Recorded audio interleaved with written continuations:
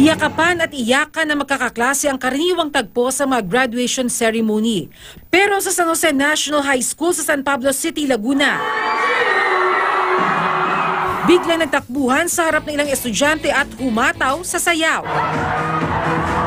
Sabay-sabay lahat hanggang sa likod. Ayon sa uploader na si Consel Eduardo Dizon, graduation ito ng mga senior high school at moving up ceremony ng grade 10 o junior high school.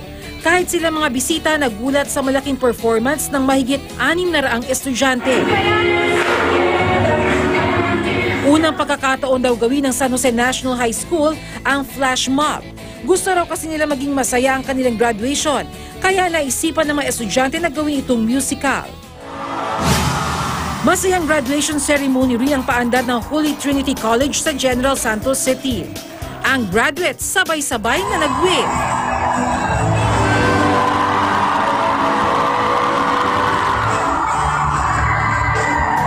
Pagkatapos nito, sabay-sabay din sila nagsaboy na makukulay na confetti.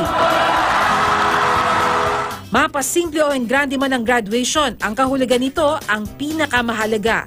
Dahil ang kanilang pagtatapos, hudyat naman ang simula ng panibagong yugto ng buhay. Bernadette Reyes, Nakatutok, 24 Oras.